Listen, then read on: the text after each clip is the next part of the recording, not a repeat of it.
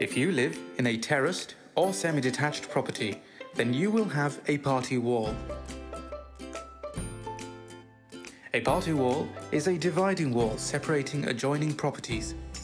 It can also be any other structure that is mutually shared between adjoining owners, such as a floor between two apartments.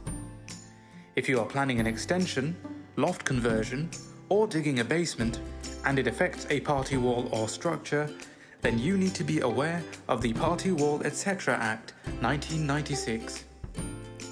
The Party Wall Act sets out the rights and obligations of building owners.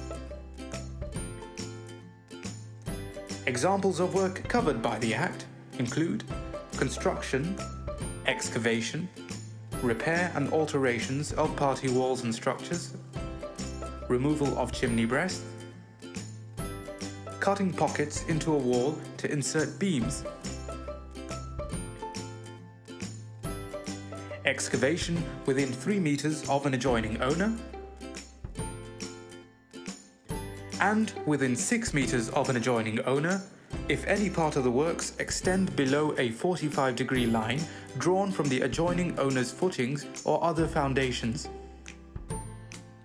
Building up to or astride the line of junction, in which case you must serve notice on the adjoining owner at least 1 month before commencing any building work.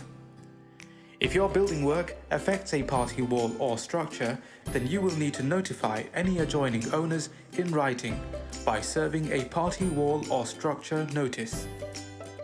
If you fail to serve notice, then there is a risk that adjoining owners may obtain an injunction, which could result in delays and additional costs.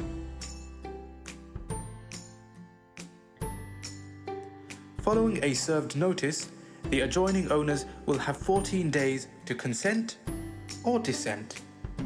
If they consent, then works can commence at the end of the notice period or earlier through agreement.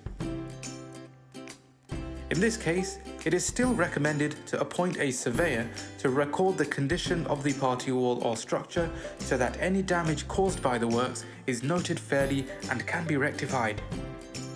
If consent is not received within 14 days, plus 10 days on further notice, or they dissent, then the parties will be deemed to be in dispute.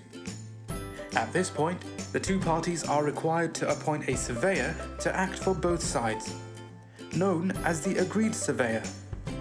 Alternatively, each party can appoint their own surveyor, who will then appoint a third surveyor to adjudicate if they cannot agree.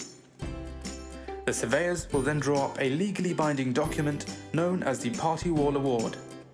This document states the works to be undertaken, a program outlining how and when it will be done.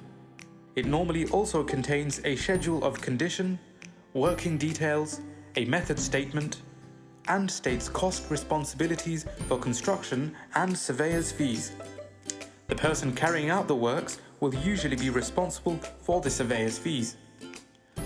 To ensure compliance with the Party Wall Act, get in touch with our chartered surveyors.